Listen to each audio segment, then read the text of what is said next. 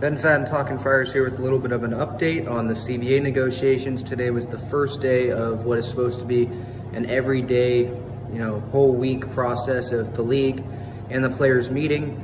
It seemed like that they met for like 5 hours in Florida, Jupiter, Florida today, but that wasn't really the case. They met for an hour and 10 minutes, and then it seems like, according to reports, that both sides split up and talked for 3 hours by themselves. And then they came back and finished their meeting. Not a whole lot of progress was made, despite how much time it seemed like they spent in Jupiter, Florida at the Cardinals and Marlins complex today.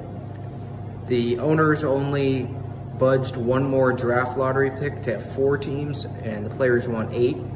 The league was at 3 before, and the players aren't very close to the league still on the pre-arb pool, total money. The league went from $15 million to only $20 million, while the players are at $115 million in what they want in pre-arb bonus money.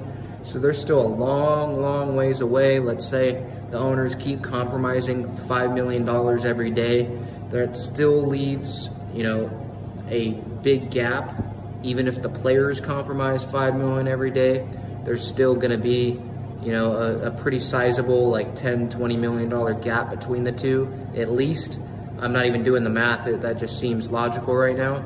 So things aren't as great as it seemed like they were going to be coming out of Jupiter today. But stay tuned. As for the podcast, we have an interview with Kevin Kopps, Padres minor leaguer, Golden Spikes Award winner last year.